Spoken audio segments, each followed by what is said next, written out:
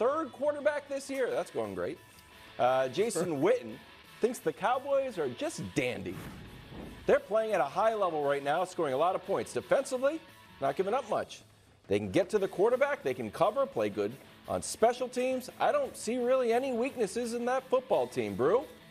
You've seen missed that some incisive flaws. commentary from Witten. Yeah. Hey, he tried his best. Sorry. Go ahead. Thank you.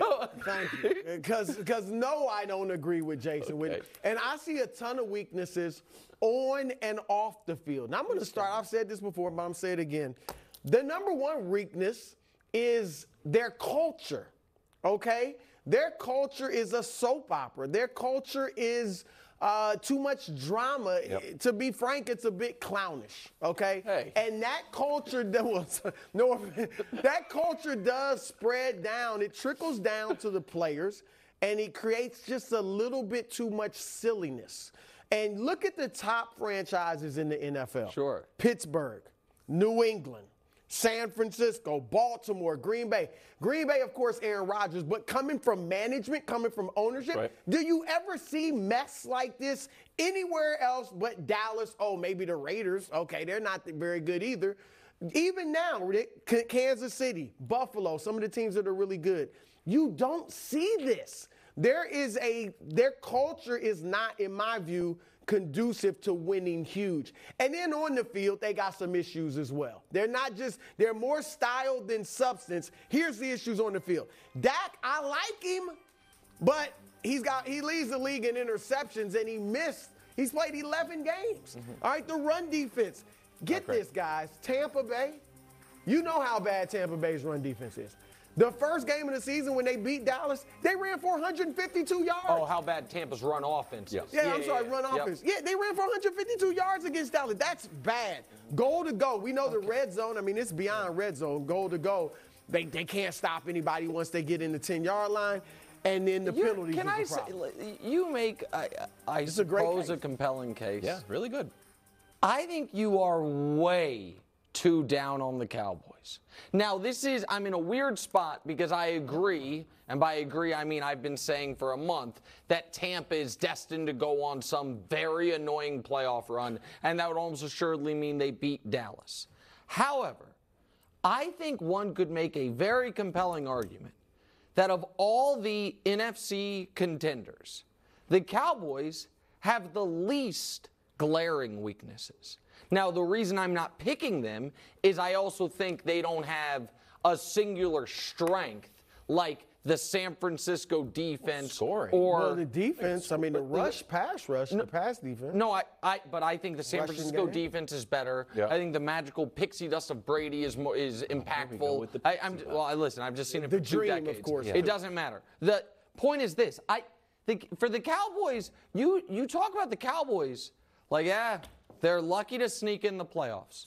They've lost 4 times this year. Hold on, let's talk about those losses, though. First loss, first game of the year. Bad game, poorly played. Their quarterback also broke his thumb. ago. Well, second late loss. in the game. I mean, I understand. The second loss was with their backup quarterback against the current number 1 seed. Since Dak has been back, they have lost twice, both games in overtime. Once to arguably the most talented quarterback ever, and the other to Aaron Rodgers. Okay. Well, I'm just telling you. I mean, it's just give what me it a was. break. It was to the Prince and Aaron Rodgers. I'm just telling you. So since Dak's been back, Brew, they've lost 2 times, both in overtime, both against teams that are currently alive for the postseason. So this dysfunction you're describing, I understand they are messy. I agree with that. But they are a high-scoring team with a potent defense that has some. Can I stop down on the potent defense? Yeah. Can we show the graphic? Because we keep saying potent defense because there's this idea in our head that mighty Dan Quinn has this defense cooking on all cylinders. Yeah. Daniel, these are not good. with all due respect. 300 total. Is that passing yards or total yards? That's passing. That's total yards, right? Opponent yards. 300 yards is a that good might game. mess up Wild's graphics. So no. Look, Go ahead. regardless, these are a lot of yards. Yeah. No, the other one, Trayvon Diggs. I know he's supposed to come up with the ball. Trayvon Diggs has gone 9 weeks without an interception. Yeah. He's got 3 on the year. The last one was before Halloween. Yeah. Micah Parsons, who I know that we think that he's going to terrorize the quarterback. He's got 1 sack in his last 5 games. He's got 5 QB hits, so maybe those affected the game. But this idea that Dallas has this mighty defense is more of an idea than when you actually grind the all I think the strength is actually their offense. Yeah. I think last year they were a high-scoring offense in the league. This year they're a top. I understand that. And we saw what happened in the playoffs. I get it. I am not sitting here guaranteeing the Cowboys go on some long run. But you have been guaranteeing for months they won't. And what I'm saying is, I think, pardon me, this team's upside is incredibly high. That this team... Now, haven't I said that? But the ceiling's as high as anyone in the NFC. So I don't know, but what I guess I don't understand is why you're so convinced they can't reach that for a couple of games. Or a couple of games. Here's what I'm convinced of.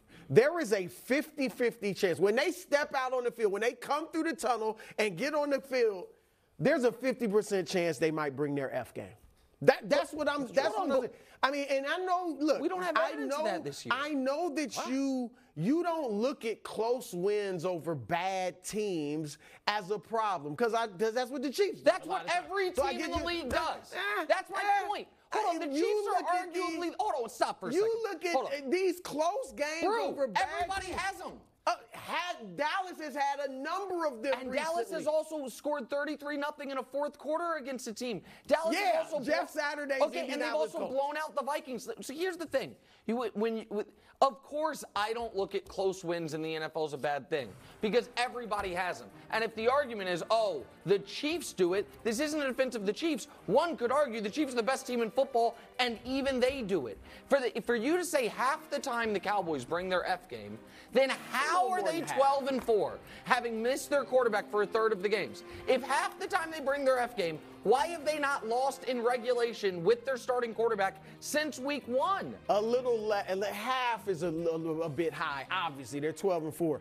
But you see, when I do this, do what? When I say when I point out all of Tampa's weaknesses, they don't have and magical then say they're dust. going to win against Dallas in round 1.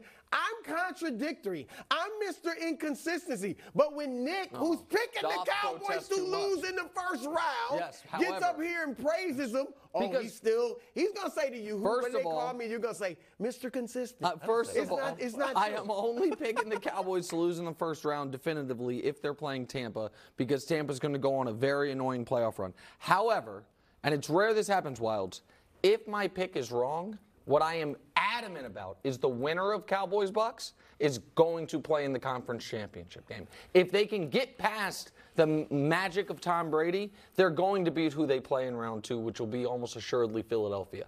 That I'm very confident in, and we'll see how it plays out. Jalen won't be but I think the Cowboys are being underrated on this show. Head to Philly, where the Eagles are 14-point favorites over a Giants team that should be resting plenty of guys.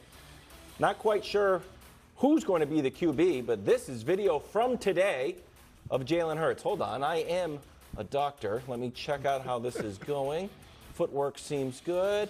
That looks good to me. Nick, any reason for Jalen to play against the Giants?